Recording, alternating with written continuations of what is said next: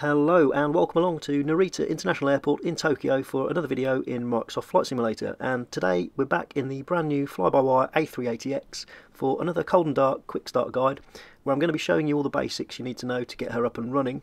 I've also just installed this superb ANA Sea Turtle livery which looks absolutely amazing. That's available on flightsim.to, so do go check that out. And honestly, we are so spoilt at the moment. I feel like I'm making one of these cold and dark videos almost every week. We've had the PMDG 777, the Phoenix A319 and 321, the iFly 737 MAX 8, and now the Flybywire A380. So yeah, what a time to be a flight simmer. I'm certainly enjoying learning all these fantastic planes. Hope you are too. So let's hop inside the A380 and get started. So as advertised, we are completely cold and dark, so let's take the captain's seat, fire up the tablet and get things started. So first of all, we're going to import our SimBrief flight plan. So just click on the big blue button in the middle and that'll bring in all the data we need. And there we go, fuel and payload imported, and we've also got our route from here in Tokyo up to Fukuoka, and that's all our routing there. And if we click the next button down, we can just double check it's imported our flight plan correctly. And then the next button we can go to ground services and start thinking about our payload. And we can load the plane in either instant, fast or real time. This is a quick start guide, so we'll do it instantly and click on the little two arrows there, and that will load all our passengers as per our SimBrief flight plan. And we can also check the upper and main decks. And then fueling, same again. We can either do it in instant, fast or real. Again, we'll do it instantly and just click on the little blue arrow, and that will fuel the plane from our SimBrief flight plan. So there we go. Moving on to the top right, we click on services and we can select our ground power unit. So now we can move overhead and start getting the plane powered up.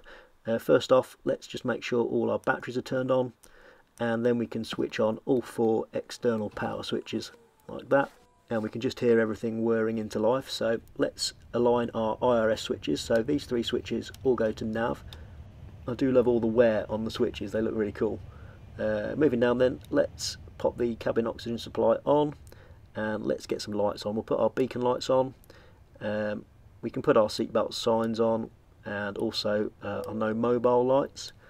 And we can arm our emergency exit lights and pop our standby compass on.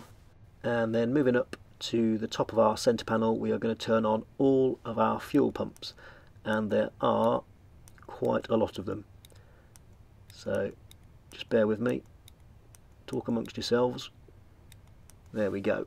So that is pretty much it for our overhead panel for now. Let's move down and start looking at the FMS. And this is all touchscreen, so if we come to the top left where it says active and then click on init, we can now press the button at the top right which says company flight plan request, and that just brings up the uplink insert in progress message. And that'll take a couple of seconds to import our SimBrief flight plan. And there we go, received company flight plan, and then we can drop that down to insert, and that's it. So we've got our departure and arrival airports, we've got our cruise altitude, cost index. Trip wind doesn't seem to work at the moment, so let's go top left again and then click on flight plan, and there we go, that's brought in all our waypoints as per SimBrief, and we'll sort our SID shortly. So back up to the top and we can click on our performance drop down, and also we can check out our fuel and load page. So let's start populating some of that info from our flight plan then. So if we go back across to the tablet and click on our little flight plan icon there, and we want to check our zero fuel weight, which is 330.1 tons, and we can add that in our zero fuel weight here, and we can input that using our keyboard, which is a really cool feature, and hit the enter button. And then we want to check our block fuel as well, which is 32.8 tons if we round that up, and again we can enter this using the keyboard, 32.8, and then you hit the enter key. And then finally we want to enter our zero fuel weight centre of gravity, which is back on our payload page. So if we click on the payload button, and there we go, we're looking for 34.9%. So we'll drop that in the top right hand side of our page, 34.9, enter.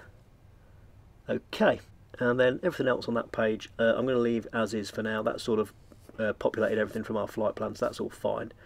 Back to our init page. So that is all complete, and let's go to our performance page then.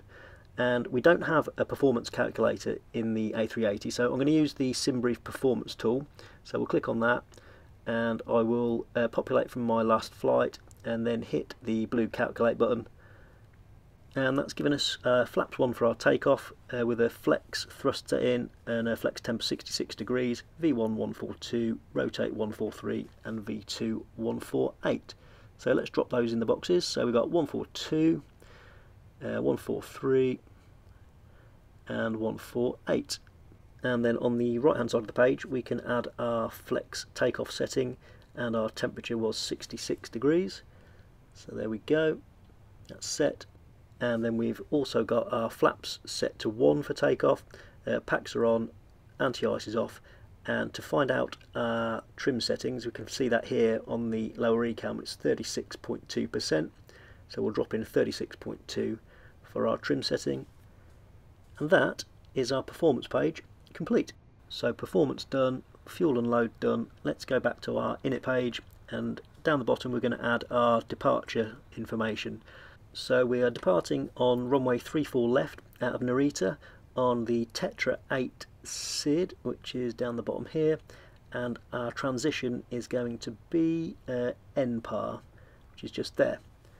Okay, so then we can click the temporary flight plan button and then insert temporary, and there we go, that is all our waypoints for our departure. And then we can do the same for our arrival, so we click on our arrival airport, runway 34, and our approach is going to be ILS 34, and then our star is going to be Hawks North, and again we can click the temporary flight plan button and then insert temporary. So that is our flight plan all complete. We've got all our waypoints for our departure, and everything's joined up nicely with our arrival into Fukuoka as well. So that's all looking fine. So that is everything done for our pre-flight. If we come back down to our init page, I'll just show you a couple more options. We can actually navigate all the different pages from here as well. So I can click on the performance page. There we go. And also we can do the same by using these soft keys here. So I can click on performance, init, we can click on the flight plan page. So there's multiple ways of sort of navigating the FMS as well as the touch screen that you see there. Okay, to the FCU then, and we can start thinking about configuring our autopilot for our takeoff. So let's just go through to our Navigraph charts, and let's find our Tetra 8 departure chart, which should be somewhere down the bottom here. There we go, so we'll click on that, and we're going to look for our initial climb altitude. So we're going to fly out runway 34 left, turning right all the way out to Rooney, where we need to be at or above 13,000 feet. So that's what we'll add into the FCU, and we'll just wind that in up to 13,000, so that's set. And then we can pop our flight director on, and we'll just set our heading and speed to managed mode. And then finally we just need to add our QNH. So if we just double check on the tablet, so that's 1013, so we'll flip that to hectopascals, and there we go, 1013. Okay, so a really cool feature I want to show you now, if you twist the range dial to zoom, it opens up the OANS on the nav display, and that is the onboard airport navigation system. Now you do need a Navigraph account for this to work, but it's absolutely brilliant. So it shows you all these taxiways, it shows you where you are relative to them as well, so you can really plan your taxi route out to your runway, which is I'm showing you here, all the way out to runway 34 left. And that will track you as you're sort of taxiing along, which is really, really cool. Very handy if you're planning on flying on the VATSIM network or something like that. Okay, let's get our APU on then. So we're going to hit the APU master switch on, and then we'll just wait a couple of seconds and then hit the start button. There we go. And let's hop outside and see if we can hear that APU firing up. Starting to sound pretty good.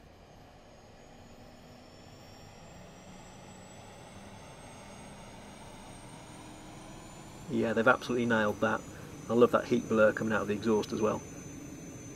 Very nicely done. Okay, so we've got the green APU available right now, so we can switch the APU bleed on. And now we can turn off all our external power switches. So 1, 2, 3, 4. And we can pop down to the EFB as well. and go to our ground services and release our ground power unit. So now we are fully powered by the APU. Okay, so we're about ready for pushback then. Let's open the GSX menu and we will select prepare for pushback and departure. And here comes our ramp agent there, ready to insert our ground pin into the nose wheel gear. Got a bit of a big job on today because the nose wheel gear on the A380 is absolutely massive.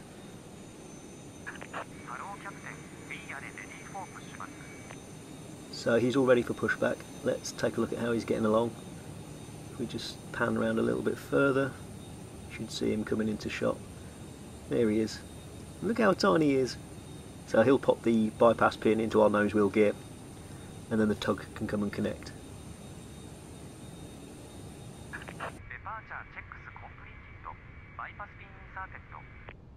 So that's our bypass pin inserted and the tug can come and connect us now.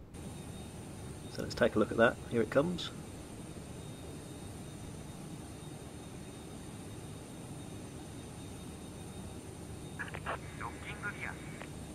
So he's locked the gear, and I guess at this point we should think about disconnecting the jetway. So if we go into our ground services and then disconnect the jetway, and that'll automatically shut the door as well. And there it goes. So the jetway's gone, the tug is connected. We're about ready to go. So it's asking us our pushback direction, and we're going to select facing south on taxiway T3, and we need to release our parking brakes. There we go.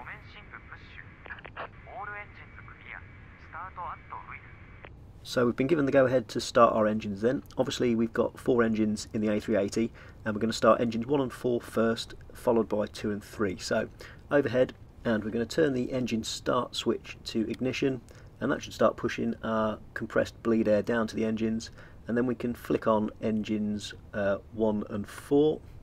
So the fuel levers go on, and then we'll just have a little monitor of the engine displays, make sure the N2 is rising as it should. Everything's looking good for 1 and 4, so I'm happy with that. And you can just see the little white rectangles around engines 1 and 4. That shows that those engines are in the process of starting up. And if we have a little look outside, we can have a little listen to engine 1. And there we go, it's just starting to spool up now. I do like the fact that they've included the Rolls-Royce logos on the engines in this A&A livery. It all adds to the experience. He's a brave man, our little wing walker, isn't he? I wouldn't get anywhere near one of these beasts, I can tell you that for nothing. Okay, so if we look at the engine display, we've got the available message now. So we've got a good start on engines 1 and 4, packs are on, and we can think about starting engines 2 and 3. So that's all looking good. So fuel levers 2 and 3 on, and again a quick monitor of our engines, and we can see our N2 and N3 figures rising nicely, and they're already sort of around about the 20% mark, so that's all looking good. And that little warning is just to let us know our transponder is not switched on. So if we come down and hit the surveillance page and pop that into auto, we can leave TCAS on standby, and that's cleared that message. Right, so we'll just pop the performance page back on screen for our departure, and let's take another look outside, see how engines 2 and 3 are getting along. So engine 2 just spooling up now. Christ, that guy is close to the wheels. Go steady, mate. And engine 3 also looking good.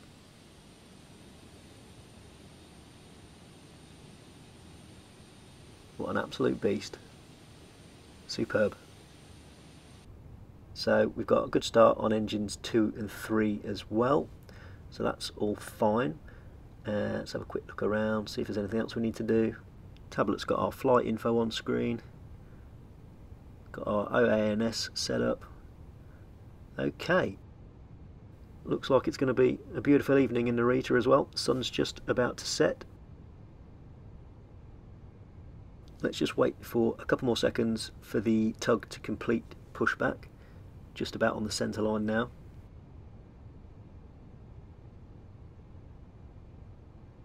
There we go. That is looking good. So parking brakes set. Okay, so power is all transferred over to our engine, so we can switch the APU bleed off, engine start mode can go off, and the APU master can go off.